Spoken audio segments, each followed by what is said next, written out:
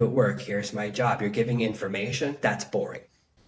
So, what's making you boring on your first date? Today, that's what Jonathan and I are talking about. Jonathan, what makes a guy boring? So one thing I want to mention is I have sat through probably 100 first dates. What I do is I go downtown with my wife and we situate ourselves next to people having a first date. And we listen and we take notes, literally. So I've got a lot of data on this that we've gathered. And I can tell you that so often the guys are so boring. So what can a guy do? How does he know he's boring and what can he do to fix it? Sure. The most boring thing you can do is give information. And it sounds kind of crazy because we think that's what a first date is about, but it's not. It's about emotion. So the most common first date questions are like, where do you go? What do you do? The first worst interaction of my entire life. I met a woman at a bar in London and I was trying to talk to her and she goes, well, tell me about how you get to work. And I was like, what? And I was taking the train, they call it the tube instead of a subway, and she would not let me change the subject. I tried to change the subject 20 times. She goes, no, but is the train crowded? And I go, yeah, it's crowded, but well, can we talk about something else? And after 15 minutes, she goes, you're really boring. And I said, do you, I was so shocked. I was like, you're literally the most boring person I've ever met because you refused to let me be interesting. She actually trapped me. So the way men give directions is the best way to understand. So when we think of how to give directions, like if you said to me, how do you get your house? I go, oh, you drive down this road, you turn left at the gas station, you turn right at the McDonald's, and I'm 2 blocks up. And it's really waypoints. Whereas women see the journey, they tend to give much better directions. That's why men get lost more often, but it's about the journey. That's the important thing. So anytime you're giving facts, here's what I do at work, here's my job, you're giving information, that's boring. Always boring. What you instead want to do is tell a story.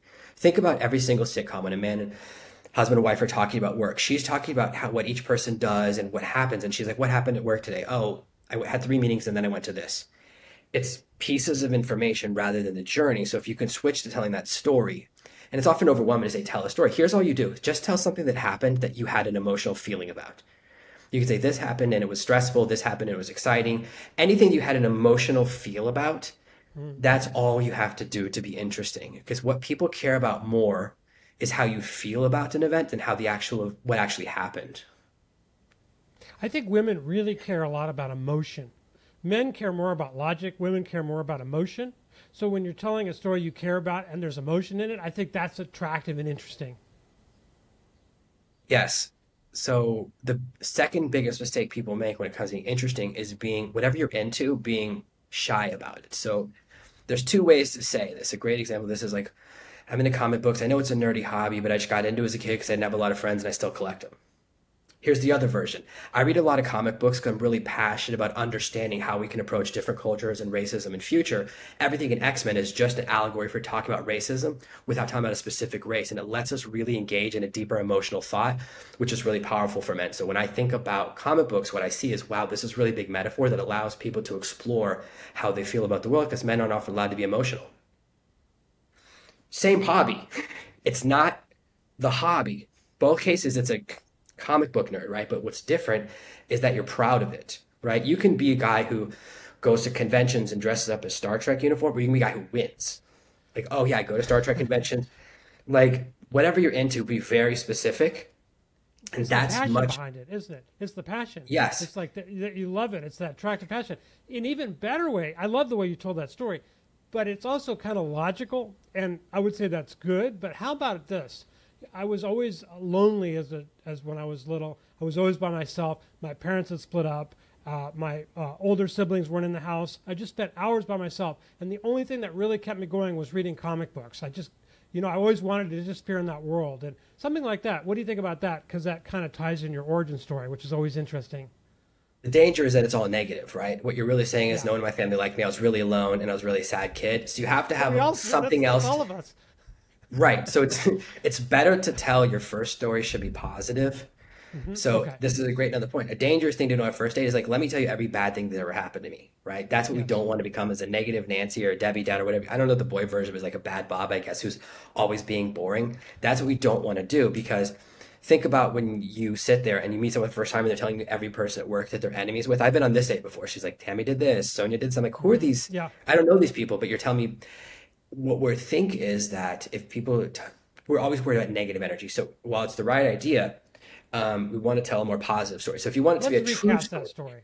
Let's recast sure, that story. Let's say you want to explain it as far as growing up, but that's what happened. How would you sure, put that in a negative frame, a positive frame? Sure. I would say that like when I was a kid, I had trouble understanding how people interacted. I didn't know how to talk to people. I had trouble with conversation. So reading comic books allowed me to communicate with people better. And so reading comic books now is actually why I'm able to have such a good conversation with you. Aren't you having a good conversation? Like by asking a question, really, isn't it crazy that comic books are the reason I'm so comfortable right now? I'm having a really good time. And it's all thanks to Betty and Veronica. Well, what I Just really something like liked that. is that you asked a question and you didn't just go on and on and on about your story. That was really cool. I think the boring thing is also not only the facts, but it's also droning on and on and on and not giving the person a chance to talk and openings in the conversation. And that's a very, very common. We'll talk about that in another video. But isn't that a very common issue? No breathing room. That is the next mistake, which is asking no questions. If you've been on a date with a woman and you go, oh my gosh, that was the best date of my life. We just connected for 4 hours. She might go home and go, he talked the whole time. We feel connection when we share more than when we listen. So if you want a person to like you, man, woman, doesn't matter. The more they talk on the date, the more likely they are to like you. Because what do people talk about? The things they like.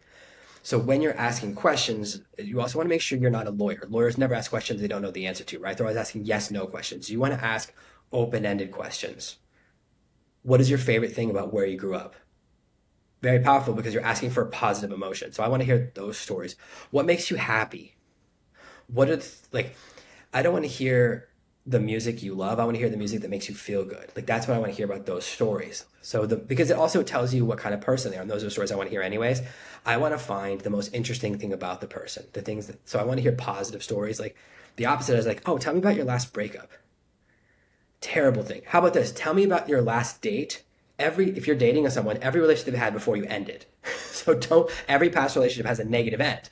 So you don't want to ask about that stuff. So ask questions that are about things you're interested in. So if you're not interested in a topic, you don't have to do it. You don't have to do things you're not interested in. What you want to do is ask questions about things that get you excited. The more fun you're having, the more they're having, then it makes it a lot easier. So that's really how to have a much more interesting conversation. Excellent. Well, so these are 3 excellent tips for avoiding being boring on a date. Hope this is helpful. And what I'd like you to do right now is go ahead. If you found this useful, I hope you hit the like and subscribe. It's really, really important for us. We have about 700,000 people that we're working with right now through email and through other methods. And we want you on our YouTube channel. You're going to get tremendous benefit out of this. Thank you so much. Really appreciate it.